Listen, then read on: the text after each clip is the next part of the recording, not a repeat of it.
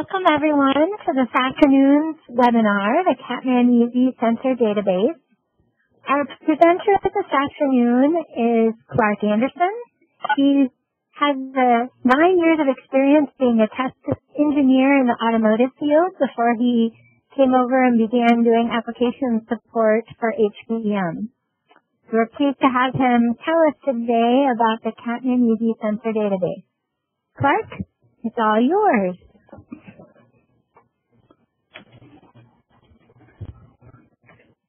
Thank you, Krista. So, welcome to the catmanEasy Sensor Database webinar. Once again, my name is Clark Anderson, and I'm an applications engineer at HBM. So, what's our objective? We have a problem when we are setting up amplifiers for tests that, every sensor that we assign to a channel must be set up manually for each and every test. So if you use similar transducers for different tests, you're setting up the same transducers over and over again. So HBM's solution to that is catmanEasy Sensor Database. And what this does is allows automatic amplifier setup using these sensor files. So once you create a sensor file, then you just reuse it over and over, and the amplifier will automatically be set up. In addition, you can include calibration data so that you can stay on top of that. So in today's webinar, we're going to show how to use the sensor database. We'll go over how to adjust sensor settings from default settings and also to adjust them based on your calibration data. We'll cover how to create sensors. And then also, if you have colleagues who are using catmanEasy and sensor database, we'll show you how you can import existing sensors from existing databases and also CAN settings. So where is this sensor database located? So after we start up catmanEasy, either in the signal plan or back jobs window, you'll see that there's a sensor database tab. And when you click on this tab, you will be taken to the sensor database window.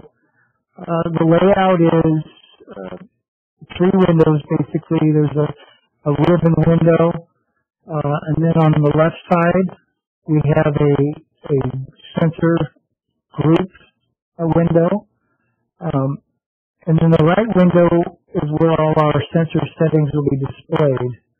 And these windows can be adjusted for size depending on your PC's monitor. So if we look a little closer at the grouping window, the left one, the way we arrange our sensors is in groups. So you can see the first one is the HBM transducers. The next one is strain gauge transducers. Then we have strain gauge bridges, inductive transducers, temperature transducers. We have DC voltage and current. Then we have frequency, LVDT, resistance, counters, a group called My Sensors, which is where you will create your own or edited sensors with pulse width modulation, and then IEPE.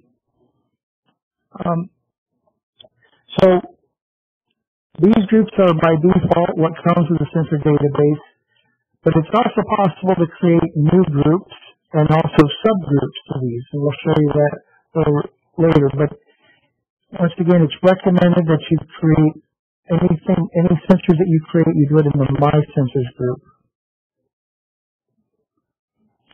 So if we expand the HBM transducers group, once again, there's subgroups, and it's broken into acceleration, displacements, we have torque, pressure, weighing, absolute pressure, and force sensors. And you can see that these are going to be all of HBM's transducers that we sell. And so if we expand on the pressures group, and then on P3 MBR, which is a line of pressure transducers we sell, you'll see that there's two range sensors there. And if we select the 5-bar, you'll see in the right window that the sensor P3 MBR 5-bar will be populated.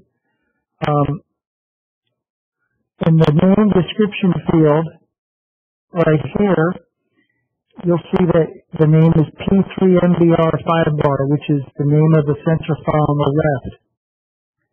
This is an important field because the name that you give your sensor is what catmanEasy will use throughout the software. So when you assign sensors or channels to graphs and plots, if you use it based on the name, that's the name it's using.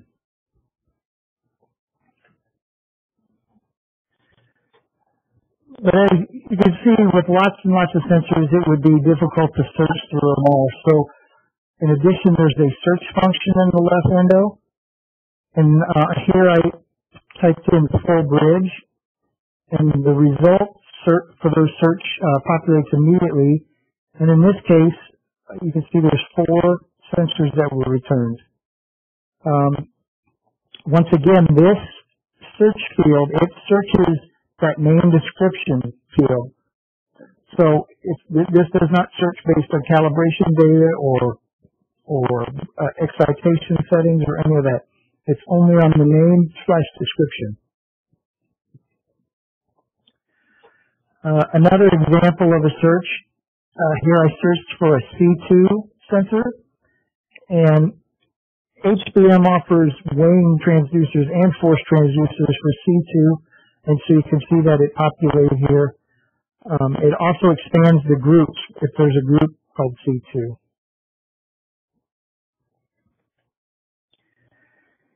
But like I said, since that search field only searches for the name description, sometimes you may want to search on a different parameter of a sensor.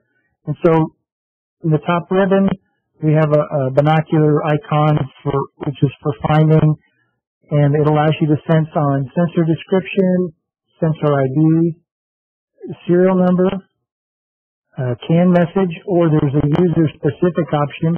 And if you click the user-specific, the search window will come up.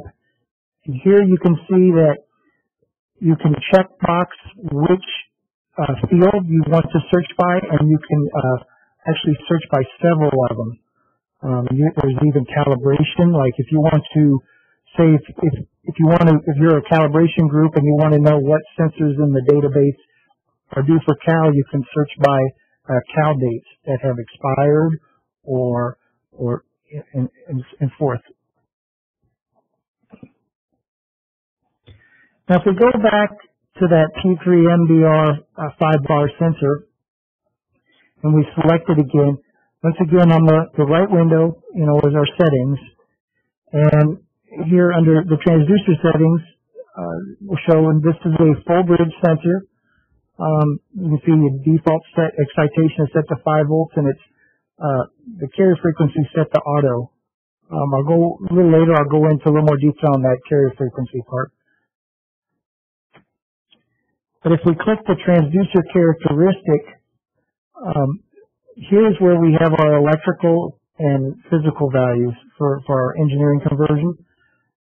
You'll see that this sensor by default, it has the 0 span physical, and then it's set in units of bar, and you see the nominal range is 5 bar, and at 0 bar it gives 0 millivolts a volt, and at 5 bar it gives 2 millivolts a volt. Later on with the webinar, we're going to go through on how to change these, because all the HBM sensors that are in this database are in nominal units, where if you would purchase this pressure transducer from us and have it calibrated, the actual sensitivity would be closer to, say, 2.012 or just slightly off of 2. Right? So all the ones the ones in here are nominal values. Another thing you can, if we expand on the calibration section in the middle, you'll see that there's we can put in description files, so we can attach pictures here, so that if, say, you want to have a picture of your sensors in case it's you have several, and maybe this one is unique looking, or you can actually attach the calibration data sheet if you have it in PDF form or Excel form, actually any file. There's a location field, so if your sensors are like located in an area like in a different test building or in a bin location, you can put that there. And then we also have the calibration data. So you can specify, the calibration date, and then there's check boxes so that you can, say that the sensor needs to be calibrated before it's used, or also you can prevent it from being assigned more than one channel. And next to the calibration data, there's a duration of validity. And if you click on that drop-down box, you'll see you can select 30 days, 90 days, a year, 2 years. So you can determine your own calibration intervals here and set it. And the software will remind you when these sensors are due for calibration.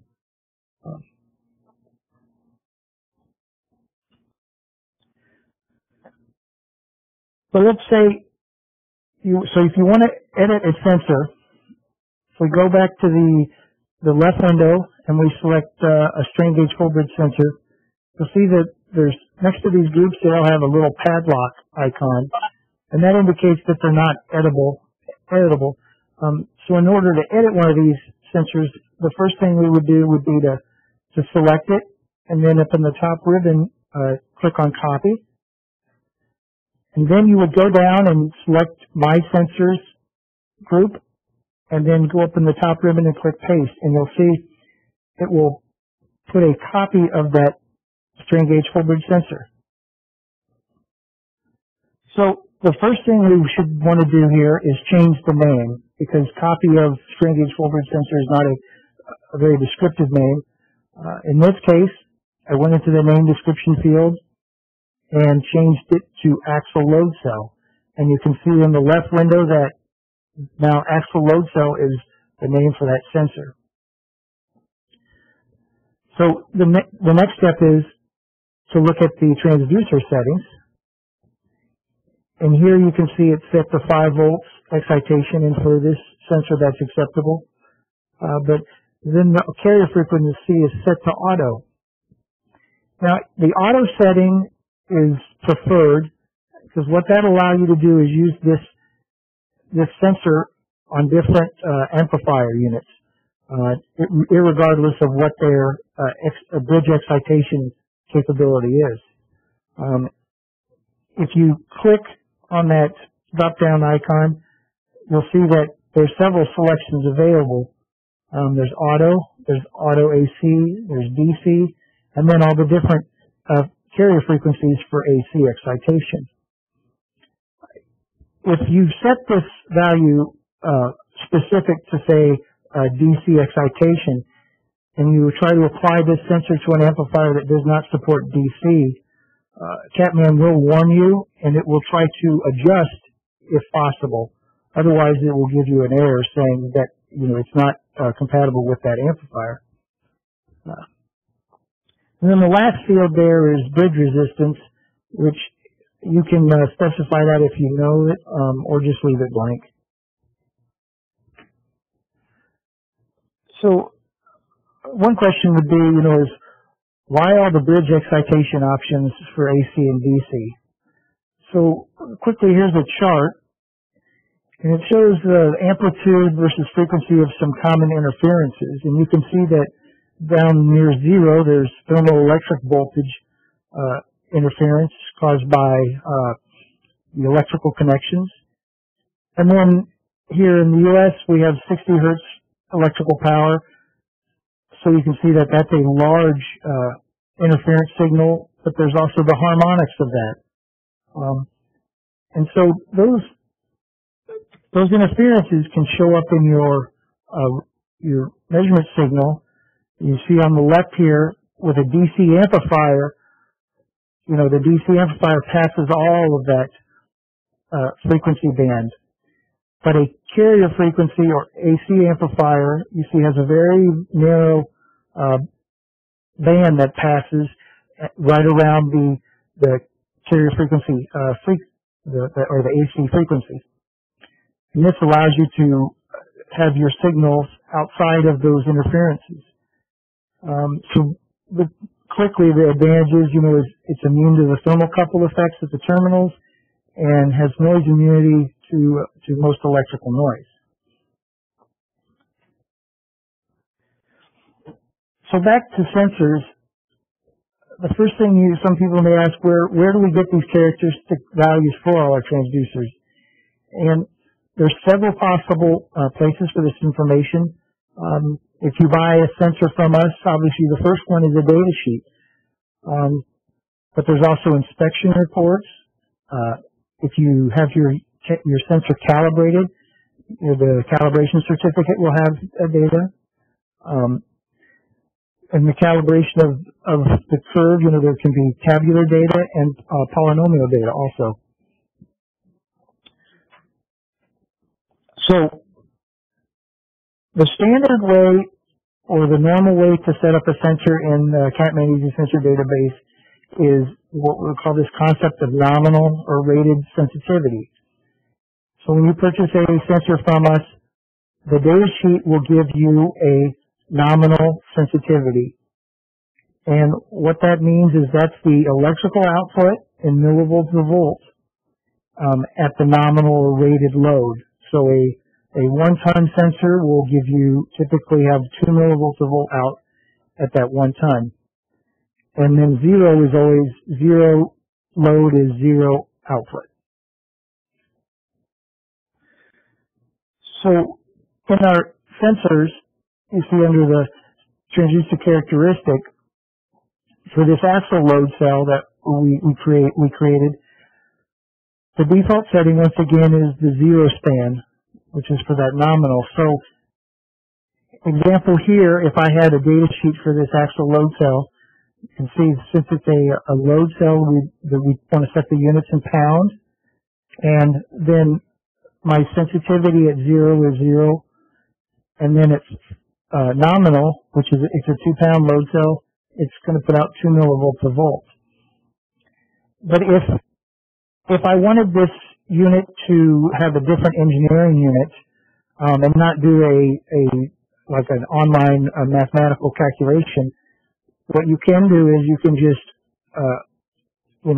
convert the physical units so that, say in this case, I want the load cell to read out in grams, and at that point, 907 grams is equivalent to 2 pounds. And you see the electrical readings would be the same here. And when you're using this zero span setting, there is no need to set the range, your measurement range, because the measurement range is set to the plus or minus nominal. So for the gram example here, measurement range would be set to plus or minus 907 grams. Now, if your test requires a larger measurement range, then what you would want to do is to use a 2-point setting instead of the zero span. So here for this actual load cell, once again, now you can see in the electrical physical I've selected 2-point. And by default, the physical units are millivolts per volt. And you'll see that the electrical and the 0.1 and 0.2 fields are grayed out. So the first thing we need to do is to set that to a unit a non-electrical unit. We're going to set that to what our engineering unit will be. But first, we'll go over what is this 2-point calibration doing. The 2-point calibration is very similar to the 0 and span, except that points 1 and point 2 do not have to be 0 point or the nominal rating. Typically they are, and it's recommended if you do a 2-point to do as close to 0 and nominal of the load cell as you can. But they can actually be anywhere along your slope. So for our actual load cell, once again, we've changed the physical back to pound, and you'll see that our fields are now editable. And next to the electrical fields, there's 2 measure buttons. Now these measure buttons will take an electrical reading once we press them and place it there in those fields. And you'll see that there's a measurement options below that, and if we click on that, you have 3 options here. The default option is for instantaneous value, which means that when you press it, it grabs one measurement value and places in that reading. That's usually normally sufficient, although if you have a noisy signal, or say like your load cell is on top of a energized hydraulic cylinder, there's going to be some slight movement on that cylinder, and so your load cell reading will not be constant. So in those cases, you may want to choose mean or an RMS, and you can specify the period over which that is calculated. And once again, you typically make point 1 at 0% load and point 2 at 100%, but you can actually do those at any points.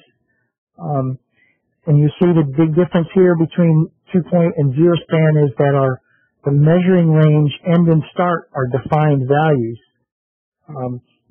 And the reason for that is because point 1 and point 2 do not define the measuring range.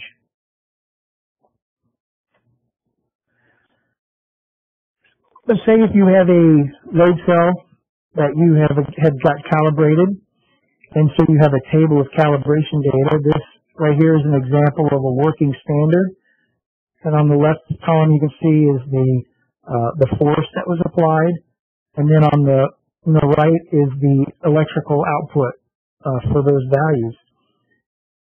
So if we take those values and we want to enter them into our sensor database, first thing we need to do is, under our electrical physical, is change it to tabular.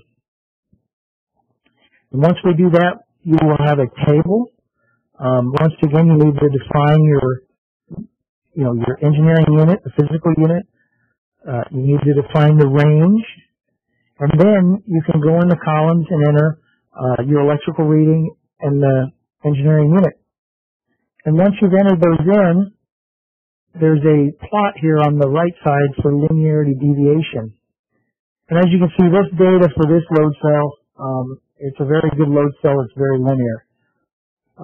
And typically, you wouldn't use a table for a load cell that displays this kind of linearity.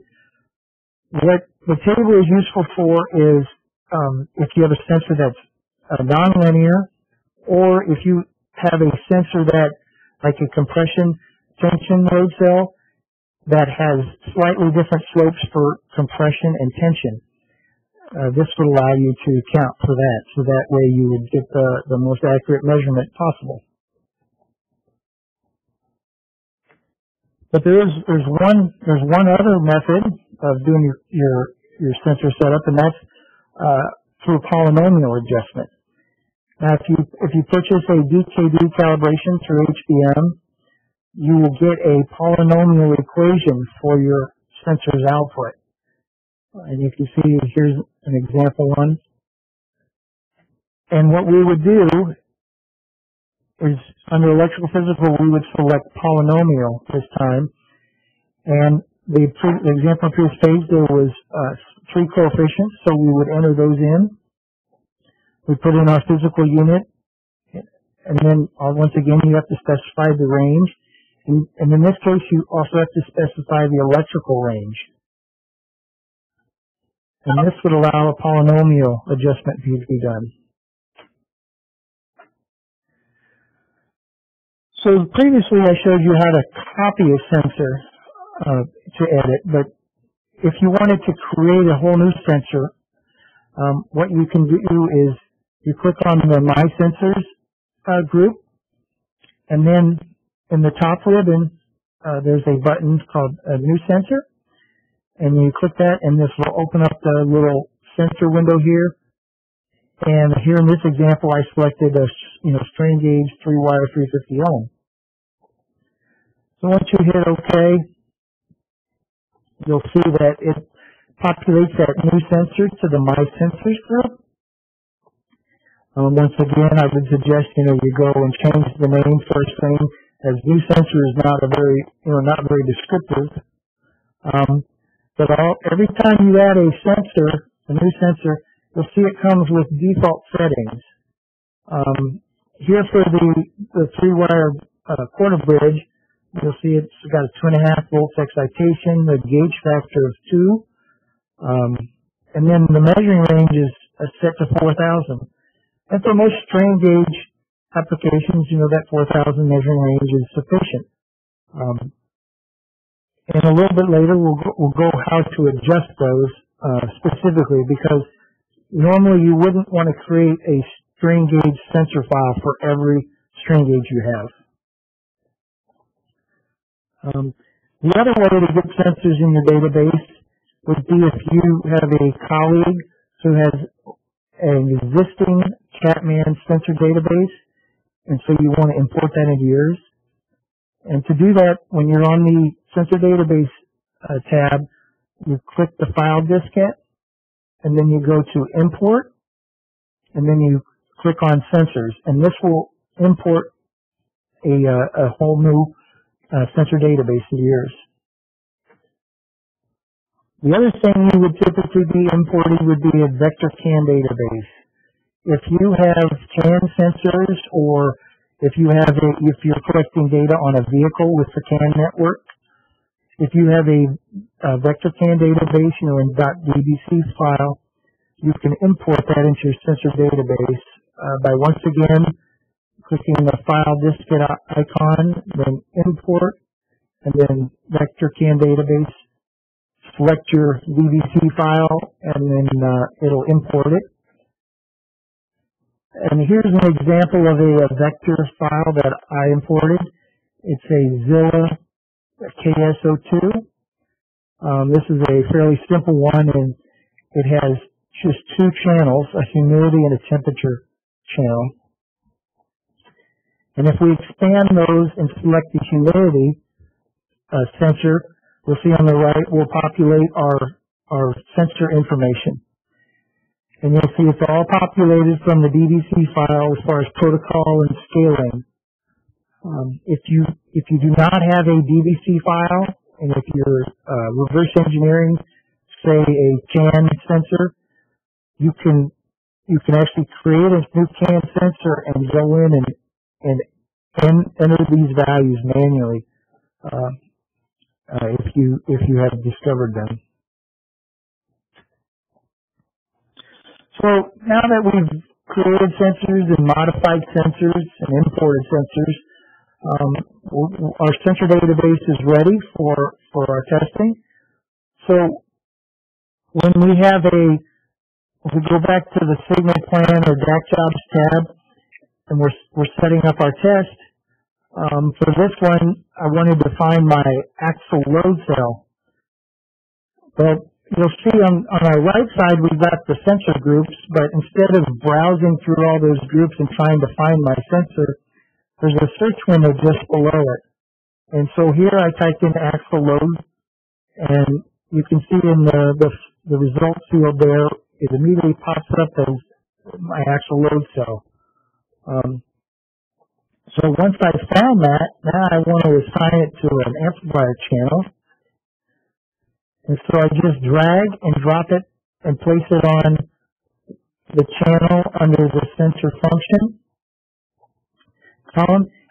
And within the usually 1 second or 2 seconds, the amplifier channel now is fully configured and it's ready for a measurement.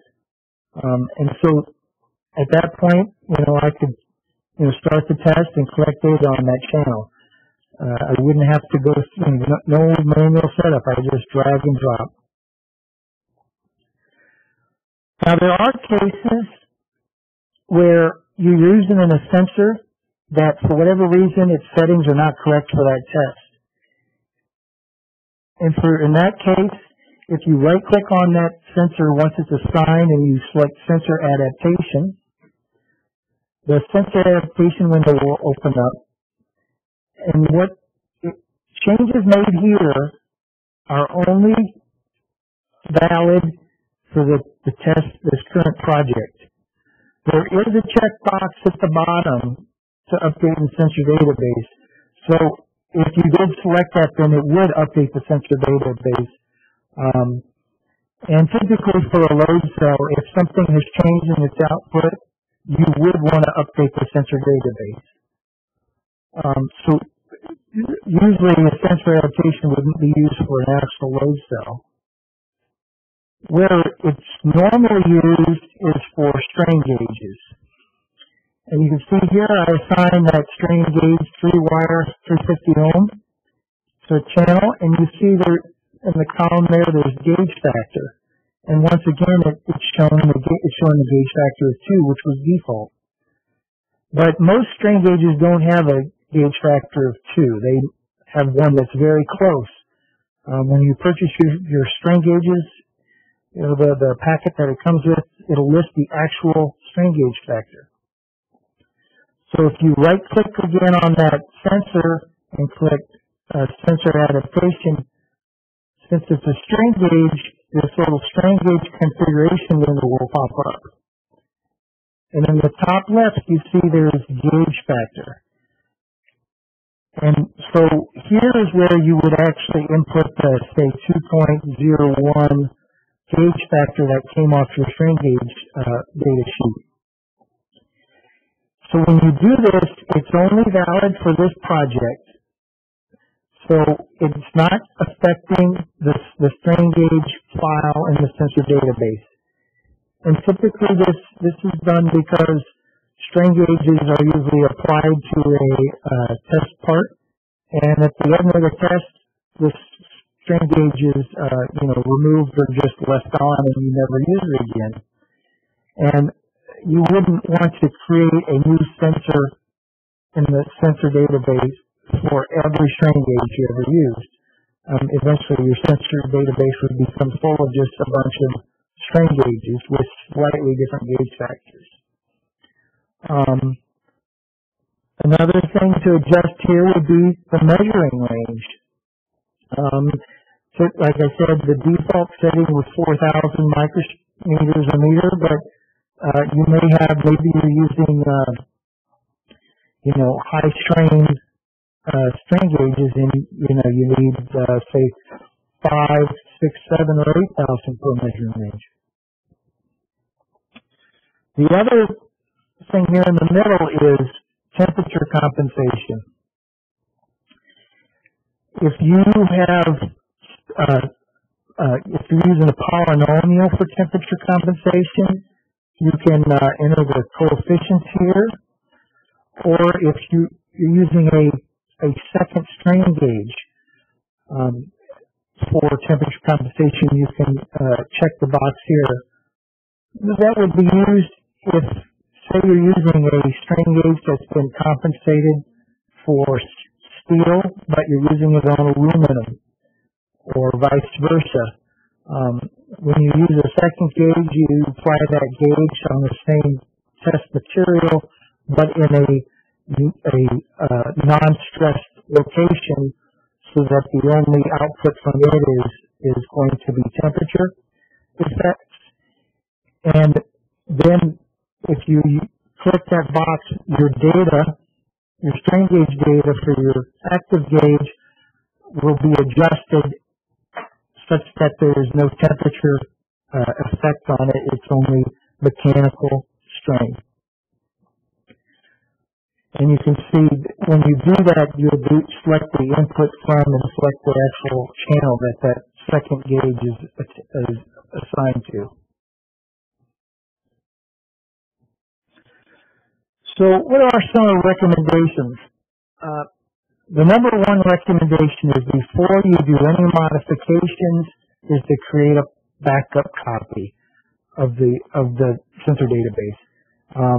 Because if for some reason it would get corrupt or damaged, it would be, you could have a lot of work ahead to recreate it. So right off the bat, create a backup maybe on like a network location. The second thing is don't store your database in the installation directory, because if you keep your catmanEasy maintenance up and you download the newer versions as they come out, your sensor database will get written over, and any custom sensors that you've put in there would be lost. And the third is more just a suggestion of good organization. Is don't make modifications in the general entry for any of the regular ones. It's instead to make a copy of the HBM sensors or the default sensors and put them in your My Sensors group with a new name, something more specific for your test.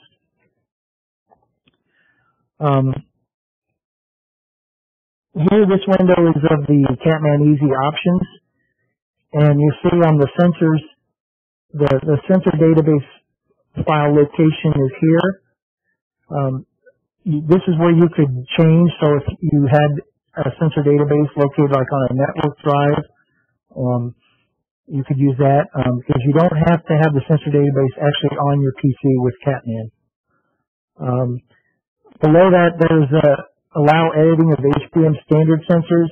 That by default is unchecked, and that's what I would recommend keeping it at. That way, it forces you to create a copy versus just editing them.